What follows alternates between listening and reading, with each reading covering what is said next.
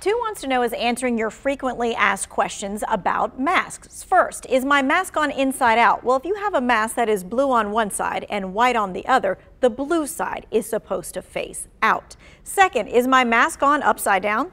Maybe. What you need to do is feel both sides of the mask. Whichever one has that stiff edge, that's the top. You use it to seal it around your nose. Hey, here's a freebie, although you didn't ask. Don't touch it here in the center. Make sure you put it on by using the loops around your ears. And third, is a mask and a face shield the same protection?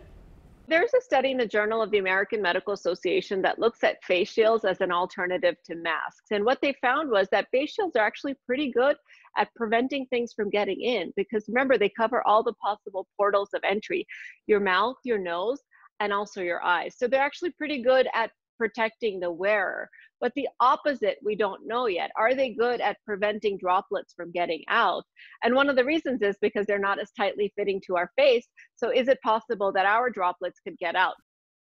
Last question, how often should I wash my cloth mask? And the answer is daily, but don't let not washing it lead to you not wearing it. If you miss a night of washing, just wash the mask the next night.